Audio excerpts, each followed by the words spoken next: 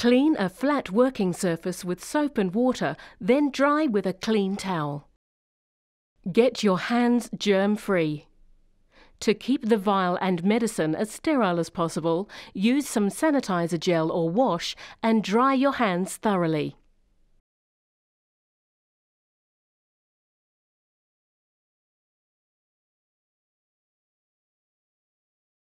Assemble the following supplies: needle and syringe with medication vial, alcohol pads, gauze, and a puncture-resistant container to discard the used needle and syringe.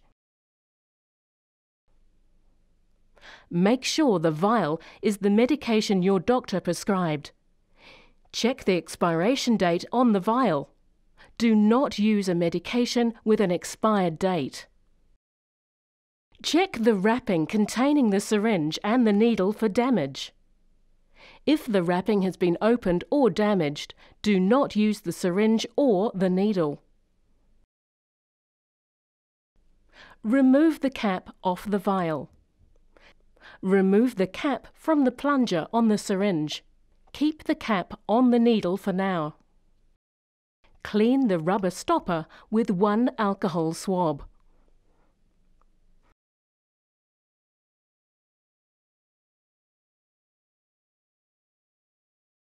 Pull back the plunger and draw air into the syringe.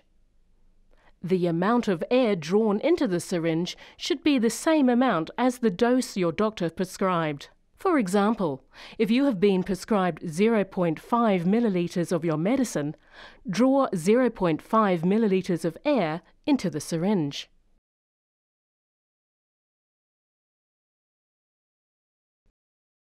Pull the cap straight off the needle. Keep the vial on your flat working surface. Then insert the needle straight down through the rubber stopper.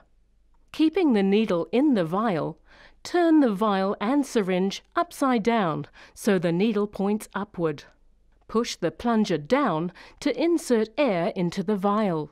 Do this just one time. Do not put the needle through the rubber stopper more than once. Make sure the liquid is covering the tip of the needle, and then pull back on the plunger to withdraw the correct amount of medication.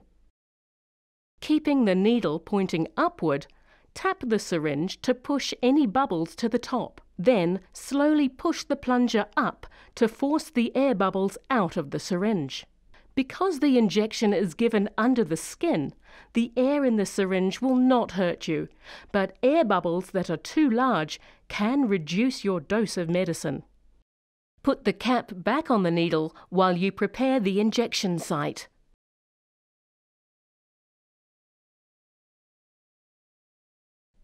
Subcutaneous injections can be given in the arms, legs, or lower tummy, abdomen. The medicine needs to be injected into the fatty tissue just below the skin. Clean and inspect the injection site. Before injecting medication, inspect your skin to make sure there are no bruising, burns, swelling, hardness, or irritation to the area. We are using an orange to demonstrate this injection. Clean the skin where you want to inject with an alcohol swab. Let the alcohol dry thoroughly before doing the injection. Take a big pinch of skin between your thumb and index finger and hold it. Your thumb and forefinger should be about 1.5 inches apart. This pulls the fatty tissue away from the muscle and makes the injection easier. Inject the needle into the pinched skin at a 90-degree angle. You should do this quickly, but without great force. If you have very little fat on your body, you may need to inject the needle at a 45-degree angle to the skin. Slowly push the plunger to inject the medication. You should inject the entire amount of medication in the syringe. Let go of the pinched skin, then withdraw the needle. Put the used needle in a puncture-resistant container.